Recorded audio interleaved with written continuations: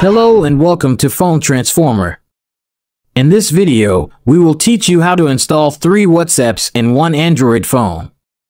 Before we start, please make sure to subscribe to my channel. I work hard and spend a lot of time to create them for you. Alright, let's get started. Step 1. Open the security app on your device. You will see a list of features and options. Look for the one that says Dual Apps and tap on it. Step 2. You will see a list of apps that support dual apps. Find WhatsApp and tap on it. A toggle switch will appear next to it. Step 3. Turn on the toggle switch to enable dual apps for WhatsApp. A confirmation message will pop up asking you to turn on the feature. Tap on Turn On to proceed. You have successfully created a dual app for WhatsApp.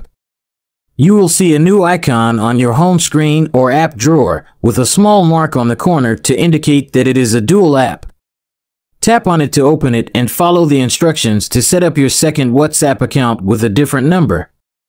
Now, you have 2 WhatsApp accounts on your phone. But what if you want a third one? Well, there is a way to do that too. You need to download another app called WhatsApp Business from the Play Store. Once you have installed WhatsApp Business, open it and follow the instructions to set up your third WhatsApp account with another number.